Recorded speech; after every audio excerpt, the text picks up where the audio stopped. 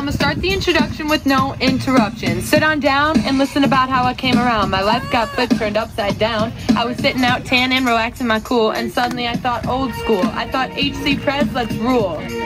I mean, I have some catchy slogans, but that's not it. Yeah, Red Devil Pride, vote Dolehide, but I've also eyed some serious changes, better than the Granges. My talent and love for this community ranges.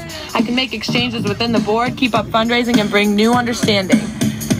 In Shy, born and raised, Dale being where I spent most of my days when the school was in need for some serious change, a student who was up to some good decided that the neighborhood could use some womanhood. Free food that viewed to prelude the upcoming year, just a knick-knack that I will crack if you have my back. My fortitude will show I'm a leader of the true school candidate. What do you think about $70 becoming president? I think it'd be great for the school. I think it'd be fantastic. Do you think $70 would be a good president? Probably not. Say yeah. Yeah. Do you think $70 would make a good president? And Shine, who's safe for treasurer. You trick me.